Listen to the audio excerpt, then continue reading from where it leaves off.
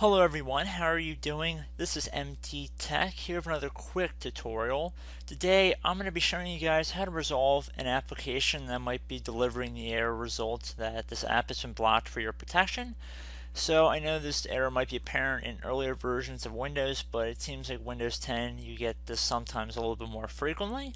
So in this brief tutorial I'm going to be showing you guys how to hopefully resolve this error alert. And typically this will actually be done when you're using an administrative account, and even if you've disabled or modified your user account control settings and you're still receiving this error, this tutorial will hopefully walk you guys through how to resolve it. Okay, so what we're going to do is start by right clicking on the start button and then left click on command prompt admin. In this new user account control window, you want to hit yes. Okay, so now that we are in an administrative command prompt window, we want to type in net space user administrator, another space / active, and then you want to do a colon and then yes. Please note there's no space in between active and yes. The colon separates the two. And then once you're done doing that, just hit enter on your keyboard. So we can see the command has completed successfully. Now at this point you can close out of the command prompt window. Then you want to make sure you log into an administrative account by clicking on this little icon of a person. You want to make sure you are an administrator. Okay everybody, I'm back. So we have signed into our administrative account. At this point you are going to want to install the software or run the executable that you were attempting to run earlier.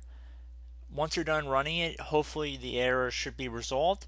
At this point you want to go back to the start menu and you want to swap back into whichever account you were using prior. So just click on the little person icon in the circle. This will load this new window and then just select whichever account you want to sign back into.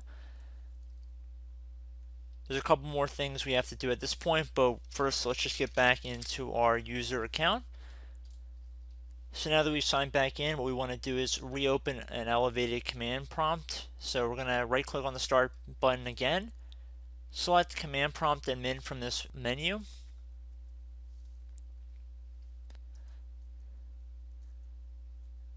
Now we want to disable the hidden administrator account that we just created earlier. Please keep in mind the account that we just were on was typically hidden, so if you're receiving any notifications like walking you through the installation of Windows or something like that, you basically were accessing an account that you probably have never accessed before. So that's why it looked like it was a brand new version of Windows 10. But right now we're going to disable that or hide it because there's really no purpose to have it here anymore. So what we're going to do is type in net and then space user administrator and then do a space / active and then you want to do a colon no and then hit enter on your keyboard. So then that should disable our hidden administrator account and this should hopefully resolve our problem.